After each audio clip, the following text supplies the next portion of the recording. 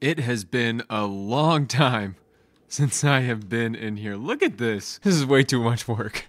Now, I really want to get started here with this part of the lake over here and go continue all the way that way. There's a huge area over there to fill up. I would like to accomplish that, but we've got a huge problem, and it is these guys.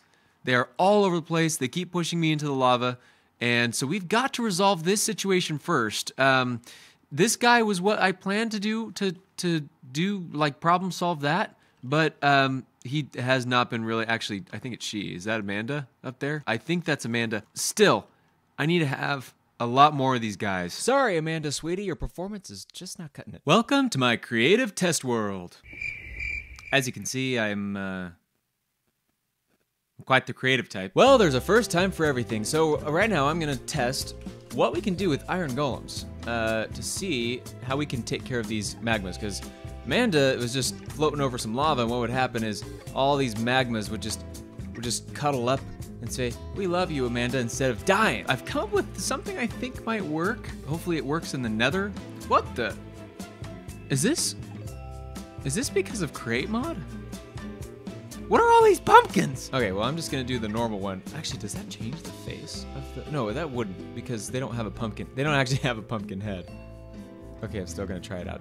It doesn't even work. It doesn't even work, so, okay. Scrap that. So I'm thinking something like this. Really simple. You just put a cactus down, and then there's the iron golem up there, and I think if you set it up this way, I think this is the way that they don't get out, and because if you have this attached right there, then they can't even turn into an iron golem. You have to have them all separate and stuff. But then I put this guy down here because I thought, okay, line of sight, right? This should be the most amount of line of sight while keeping the iron golem up there. I wonder, I think fence posts could work better, so I could get some like nether something, wood, you know, nether wood. So let's just try this out. Uh-oh. That did not work. Let's see, what's the command to kill? I gotta put this out of misery. Kill, not me. Oh,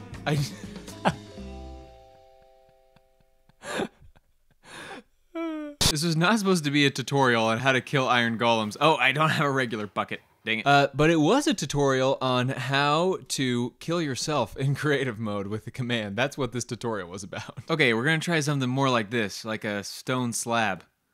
Okay, there we go. Can you get out? I don't think they can get out of that. I know it looks like they can. Like it looks like they could just walk through, but I really doubt it. So okay, let's do this. Let's get ourselves a magma. So I'm gonna put one just close. Okay, that's good. A little guy. Okay, he can't get out. I know that because he would have tried to by now. Okay, let's try a couple more. Let's see. Okay. Yeah, okay. I think he's too far down because I don't want him to actually touch these guys as much, because then there's a chance that he can get damaged. You see, like that guy was like, whoa. Okay, cactus worked though. The cactus worked. That was great. Okay, let's see if they jump towards him. Okay, they can't see him. Okay, round two. So I raised this guy much higher up here. Now, just, this is if this plan doesn't work. Another proof of concept, which I think is foolproof. I think. Don't quote me on it. I think it is. Okay, we see if this guy can get out. Okay, and I put these fence posts here to test this. I think it does the same thing, but there's a little bit of better, like, line of sight. You see how it's like harder for me to see him through that, and then there's that right there. Let's try with these magma cubes. Let's see, do they even see him? Okay, I see one kind of sees him. Okay, one sees him there too. Yep, that's good. Okay, they're not quite reaching. And they're, okay, I was like, and they're stuck. Okay, that's good. That big guy didn't even reach him. Now, I think there's a possibility, but I think it's slim enough. Now we have this issue, these guys splitting up. I'm gonna try the last idea, which is that we just plant a lot of cactuses. Okay, hopefully, I gotta set up a cactus farm. That's what I have to do. Okay, now it's time for the test of how far away can a magma see this guy. Okay, so we're just gonna place him around, see how good we're doing. There's a close one, there's a far one. Okay, most of these guys went in there. Okay, the last thing I wanted to see while these guys were all dying here is I wanted to see if we drop them down, you know, because I want them to get all broken up and stuff. But maybe, oh, actually, maybe we do this. Maybe we have just a small area. I've always tried this, and it just has always failed. But I'm always curious, because if we get a small enough space, we could drop down these guys. Any of the small guys can kind of like max out the mob cap. So that's kind of what I'm thinking. So let's just see what happens if I just throw a bunch of these guys in here. All right, let's just see what happens. I'm just gonna time lapse this.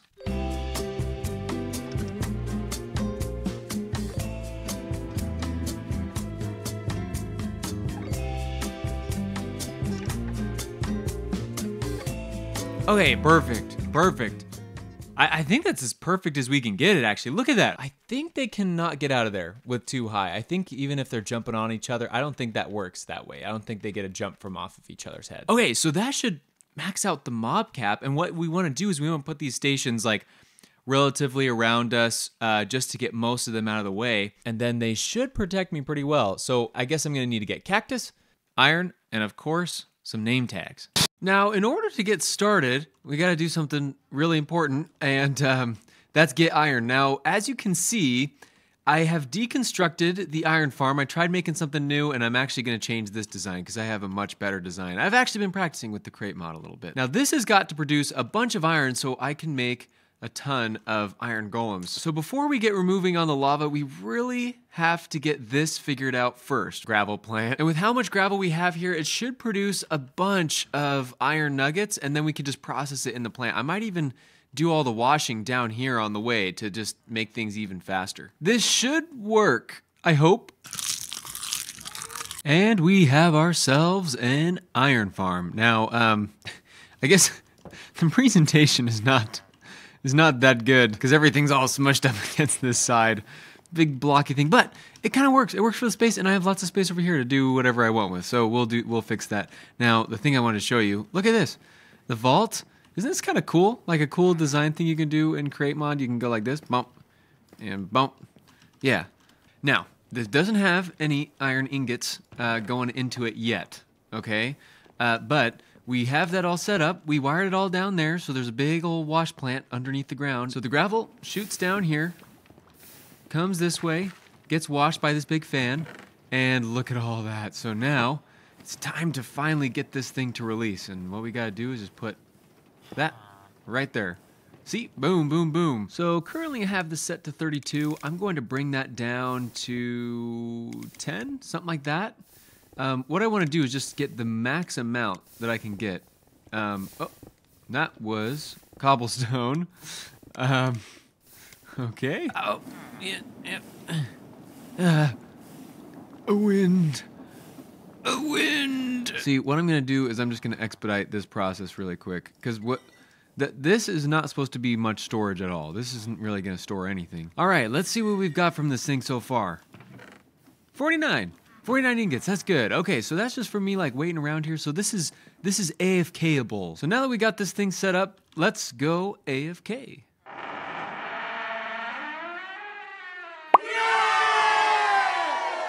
Okay, we have done a little bit of AFK in the little AFK hole right there. I don't really know what I was going for there. And we have iron. We have iron. Now, problem is, this thing is not producing enough iron for us to get all the iron golems that we need. Which is a problem. And you know what? I know exactly why. We have a bottleneck right here. Now, I have reconstructed this. Basically, what's going on is, this is coming out like, one at a time, but this isn't the, I was thinking that it was the speed of these, but no, these can actually go a lot faster. It's actually the amount of cobblestone that we are putting into the system. This vault isn't really carrying anything. So I think maybe somewhere right here, we'll build a cobble plant, kind of like the gravel plant. And we have another blaring problem, like a huge, huge problem, okay? We're running out of resources. We need a lot more of these, okay? And then we need more of these. And what I'm gonna do is create a contraption that just does so much cobblestone, so much, but we want it to be really quickly transferred into the gravel. But like one item vault, I guess we could take some more out of the other farm. As you can see, I have no andesite or andesite Alloy. Andesite alloy. That's what I'm missing. So, let's start mining.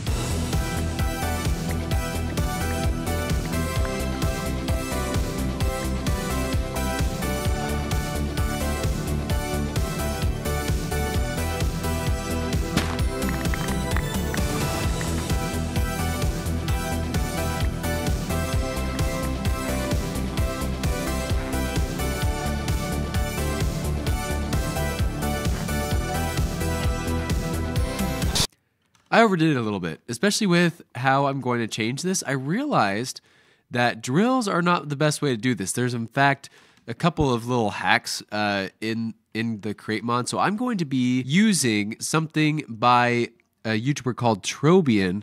And it's titled The Strongest Cobblestone Farm, Minecraft Create Mod 5.1. Something like that. He did this 11 months ago, and I'm still playing on that version. So basically, it's supposed to like glitch things out a little bit and use lava and water and like basically go like side to side a bunch.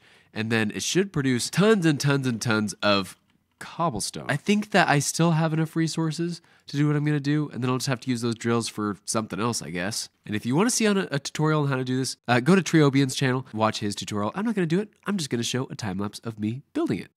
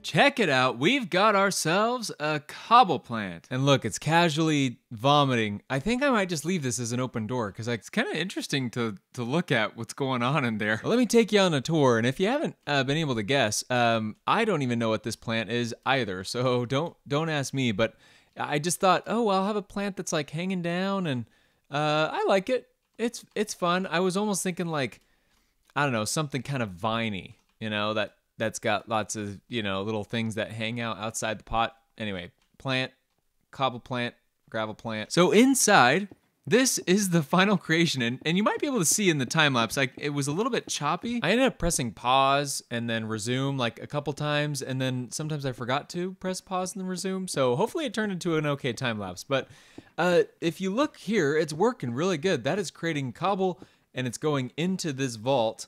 And then it comes out this way, which I've actually locked up for a little bit because I wanted to get this thing kind of filled up. But look at that. It just goes and goes and goes. And here, let me put it to 64 stacks. That'll help that out. And that's just been like constantly running. I'm going to show you what's happening next over here because I changed the inside of the gravel plant as well. So check this out. All of that cobblestone comes up through the back of the building and goes into these little crushers and becomes gravel. Oh, I just ate some of that. And it goes into the vault. Now, I've found a really cool thing with this vault. If I do 14, that's the perfect amount to keep this thing running without having any like extra stacks just hanging out down here. It'll just constantly run. So I'm gonna switch that on. And it's got plenty in there. It's 26% full. I don't even know how much that is, but that's a pretty big vault. Okay, so let's check this out. You see that? I mean, that's just like every so often, it'll just throw in a bunch, right? It's the coolest thing ever. So it does a whole batch. I think it's running as efficiently as it can. We'll see. I mean, I think with that 14, I'm not losing any stacks of gravel, and that's what I'm really concerned about, is losing stacks of gravel. But look at this. This is just from running. So just as I turned this on, before I started this clip, this is how much has come into the system. So I think we're in a pretty dang good place. Another really funny thing happened. You know how I said I need cactus? Well, okay, so I started this over here, right? Started that over here. I don't know. I think this ended up in an episode, but I definitely forgot about this. When I looked for cactus in my chest, and I was like, oh, there's cactus down there. And then I went into here to get something, and I noticed something quite peculiar. I already made a totally normal cactus farm, and this thing, I mean, this is like full all the way. So I think we're fine on the cactus. So now that I have my iron farm and I have all the cactus I need, all that I need to do is do a bunch of AFK, and then we're gonna have all the iron golems that we need.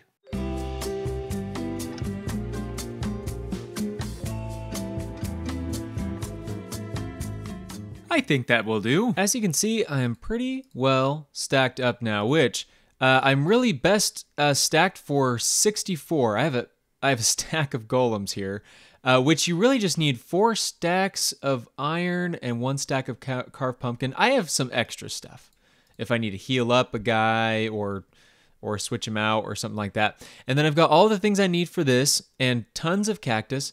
The only thing that I am missing is sand, that I realized, because I thought you could put this on gravel, which was going to make this easier, but you can't do that. I don't know why I thought that. But there is a good thing, if the spoilers, it was in my search bar. If you take sand and you put it through the crush wheel, then it'll have most, I think that's 75%,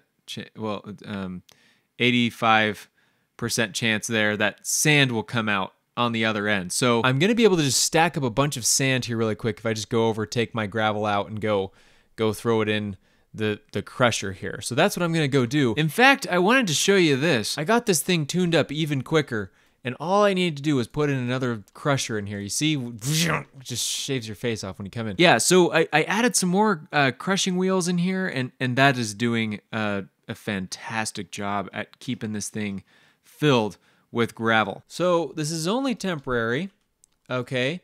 And I think I got that spinning the right way. Just to set this up right here, I mean, this is just how easy it is to set these things up. It does take a little bit of weird, like, okay, is this spinning the right direction? Especially when it's going so fast. I mean, that looks like it's spinning all sorts of ways. But we go like this, and then haircut. We should just be able to get on top there and throw some of this in so it doesn't get into any of our systems. That's all the hassle I wanted to avoid. So if I just throw that over there, yes, good. I want to get far enough away so I'm not picking it up. Let's see what's coming out. Yes, sand. Okay, awesome. And a little bit of clay that I don't need. Oh no, it all turns into sand. It turns into 100% sand, and sometimes it drops other stuff. Okay, I'm stacked up. This took so many hours and so many weeks. Well,